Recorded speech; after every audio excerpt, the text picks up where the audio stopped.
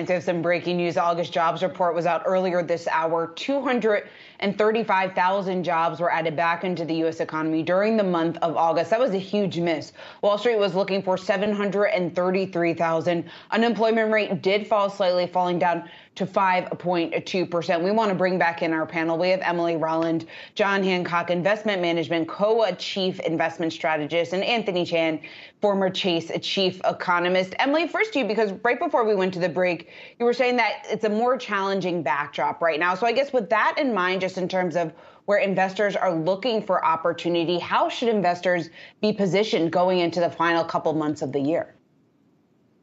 Well, I think it's clear that the Fed is really going nowhere in this environment.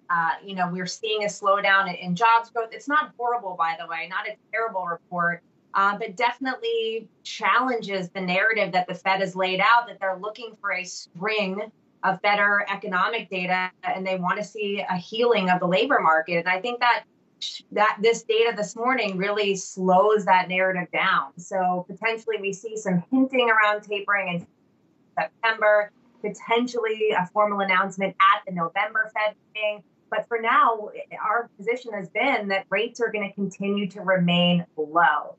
For investors, that means that every little percent counts in the fixed income market. Being in cash and ultra short duration strategies isn't going to cut it in this environment, particularly as we're continuing to see inflationary pressures build. So moving into the intermediate part of the curve, embracing corporate credit, adding a little bit of high yield bonds on there for yield potential. We're still in an expansionary period here. You've got to find that additional income, and you've got to be really thoughtful and selective right now within the fixed income market, given this new regime of low rates. Anthony, it's really clear the economic recovery from the pandemic has stalled. And I giggled a little bit to this message I just received from a contact saying, Brian, the economy might need a new round of fiscal stimulus, but maybe I shouldn't be giggling. Do you think now, officials should be looking at a fresh round of stimulus here? I think, Brian, that at this time, you did see these numbers come off the boil, and Emily's right. But what I think it does is, more than anything else, give Chair Powell a little bit of breathing room. Everybody says, oh, what's going on? Wages went up a little bit more than expected and employment is softer. Well, again, as you mentioned earlier, Brian, the leisure and hospitality sector, which is generally and historically a lower wage sector, if that one is soft, and the other sectors that have higher wages are the ones that are expanding employment, of course, it's going to boost the average hourly earnings number.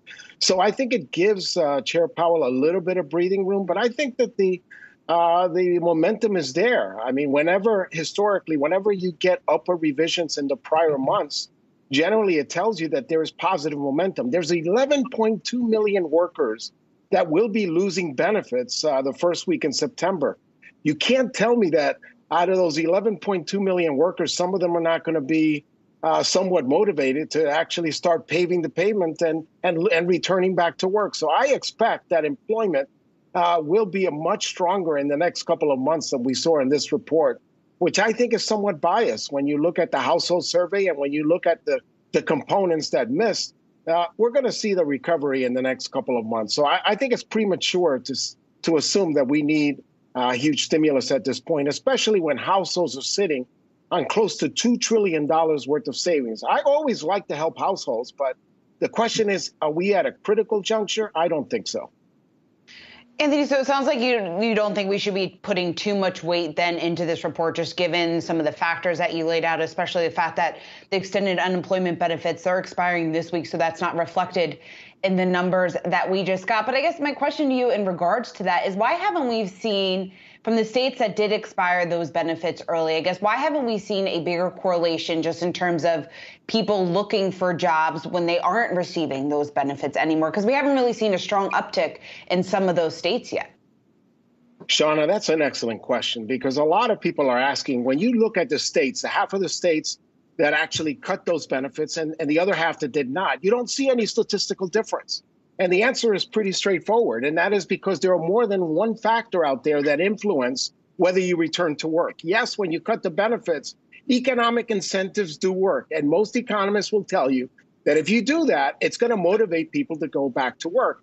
But what are the other factors? The other factors are, how concerned are you about catching COVID? We saw a surge in COVID. And by the way, many of those states, or the preponderance of those states, actually saw a rise in COVID cases in the South.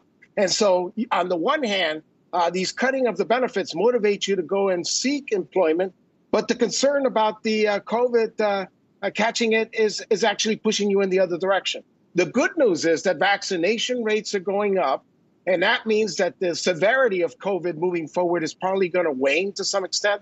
So I think that moving forward, things are going to improve. Schools are opening up. That was another factor that was holding back people, and childcare issues, which were serious. And now with the childcare credit going into effect, all those things are going to reverse course. So I think now we almost have the perfect storm that in the next couple of months, we will see employment.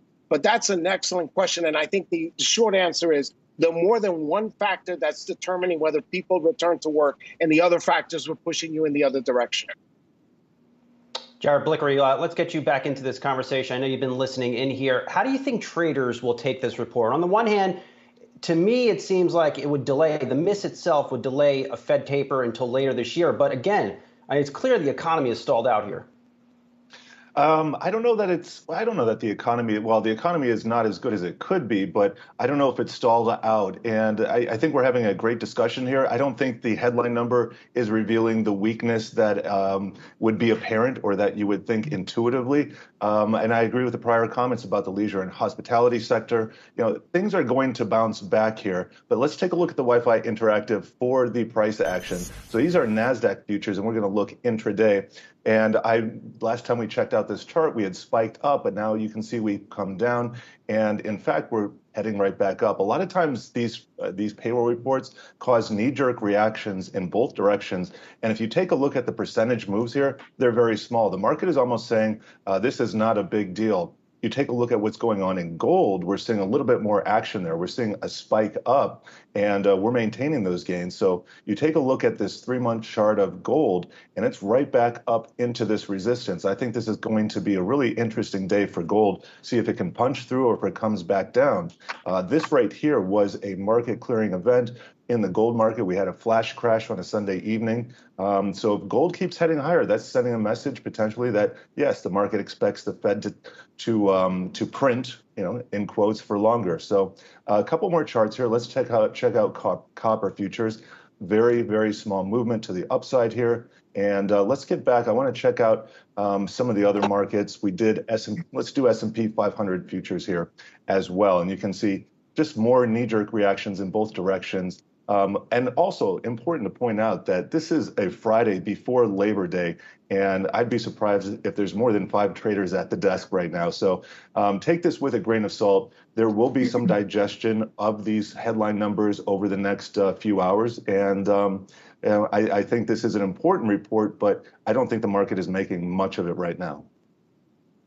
Emily, let me get back to you. Wrap this up for us here. How should traders think about trading after this report? Like I just mentioned to Jared, headline miss, but perhaps it delays a taper. I mean, do you stay in those high growth stocks that have been working for the most part over the summer? Yeah, so interesting reversal in the market action. And I think perhaps investors are waking up to the idea that if this taper is delayed due to weaker data, maybe I don't want to own 10-year treasuries. And we're seeing the yield back up here. And maybe I do want to embrace stocks if the party continues to go on with Powell staying on the sidelines. So what that means for us from an equity standpoint is we're moving away from peak growth, but growth is still decent in the U.S. So you want to own equities, but you want to be very thoughtful about how you do it. You want to look for those high quality companies and sectors, ones that can withstand margin pressure that's emerging, ones that can grow organically even as the market or the economic environment slows or moderates here. So it's high quality companies, it's technology, communication services, sprinkle in a little bit of cyclicality there, particularly like areas like industrials and U.S. mid-cap equities, and really maintain that balance as we head into the kind of the meat of the mid-cycle environment here. Emily Roland, John Hancock, Investment Management Co-Chief Investment Strategist, and Anthony Chan, former Chase Chief Economist.